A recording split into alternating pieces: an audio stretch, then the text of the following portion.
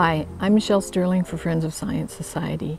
It's a beautiful morning in Alberta, the perfect time to have a little bit of consensus cake with your tea or coffee, right? So today I'd like to have a look at the rerun of Oreskes' consensus study. Now, Nomi Oreskes did a survey of abstracts of peer-reviewed papers in 2004, which she surveyed for specific terms related to climate change and assumed that because they existed in the abstract that meant the authors were in a full agreement with the notion of anthropogenic global climate change.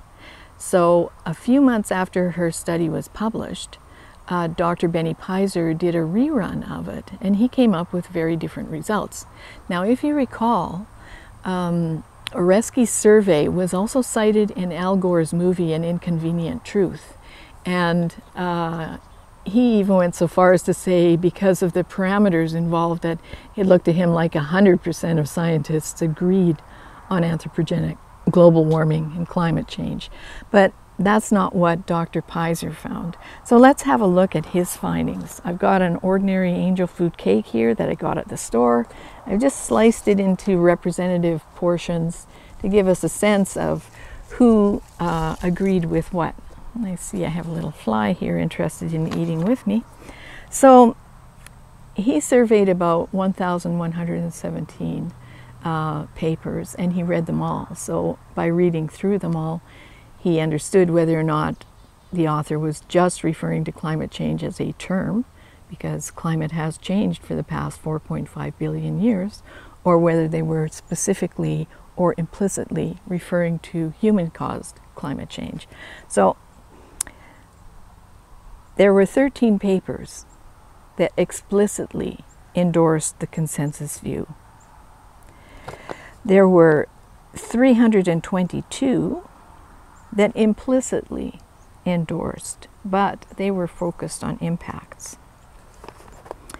There were 89 that looked at mitigation proposals, but they didn't really talk about whether or not climate change was human-caused. That wasn't the issue. There were 67 that discussed methods of assessing climate change and human impacts. There were 87 that looked at paleoclimate analysis. So paleoclimate analysis relates to natural variability, not to human causation. There were 34, or maybe I've mixed these up. There were 34 that actually rejected or doubted the consensus view. And there were 44 that looked at natural factors. And there were 470 papers that were unrelated to climate change, but did include the words global climate change. So that doesn't really look like consensus to me, does it? So you have to understand that when people talk about consensus, what do they mean? Are they talking about the fact that people agree that humans affect climate change? Because if so, we're in that 97%.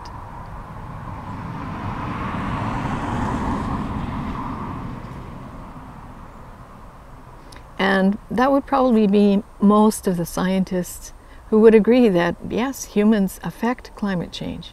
But are we the main or the sole drivers of climate change?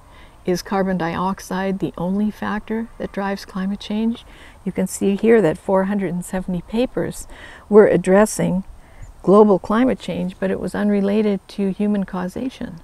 So you can see here that there were several that rejected or doubted the consensus, many that looked at natural factors, and many that studied the paleoclimate analysis.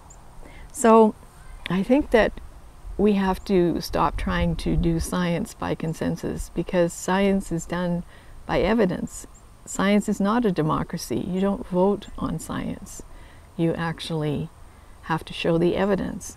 And so far the evidence is that humans contribute to climate change, but we're not the sole driver of climate change. And also the evidence shows that carbon dioxide is not the knob that can fine-tune climate change. So all these expensive mitigation programs like putting up wind and solar are not going to do anything to stop climate change. And it's time that we open up the discussion about climate change and about the costs of these mitigation proposals. It's time that we had open civil debate on climate and energy policies. For Friends of Science Society, I'm Michelle Sterling. Bon appetit.